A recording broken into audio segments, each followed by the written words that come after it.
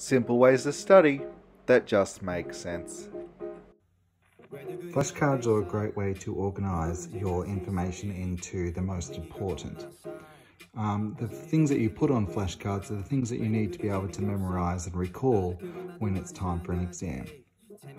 Following the How to Make Flashcards handout that's also attached to this video, it will make it a lot easier in figuring out the steps that you need to take to create your own flashcards and what goes first. Following that handout, these are just a couple of examples of what your flashcards might look like and how to organise them. So the first one would be your module name. So for example, the common module, Text and Human Experiences. The whole point of flashcards is to be able to ask yourself questions that you can then answer. So, for example, what is the module about? Here, we've got our question. What is Text and Human Experiences about? And then on the back, we have our answer. What is the concept that is studied in the module? If the module doesn't have a concept, you can leave that one out. So an example, what is a human experience? And on the back, the answer.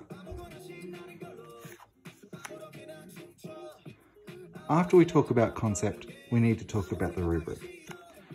So we can talk about key rubric words and their meanings. And this here would mean that we would repeat them. So for example, what does anomaly mean?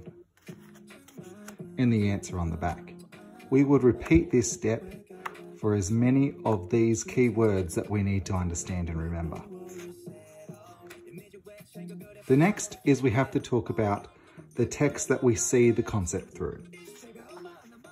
So we need to make sure that we have the basics down pat. The title, the author, and the date published. So our example, and on the back, our answer. When we talk about the text, we also then break them up into subcategories, just like we would for a mind map. So for a subcategory, we might start with a character or theme and talk about that. And we might explain why that character and theme fits in with that concept or text. So an example, I chose the character of Billy Elliot and I explained why it's important to the concept or the text. And then on the back, I've also got a quote and a technique that go with that. Now there's also one other thing that we need to add, and that is analysis. Now these go together in groups. So we've got here the character, the explanation, the quote and the technique, and then the analysis. Our analysis of these quote towards the concept or text. And our example would go on the back. It allows the audience to da-da-da-da-da. And we would repeat this as many times as we need to so that we have all the characters or themes explained for us to remember. And that's the final part. Repeat. Repeat as many times as you can.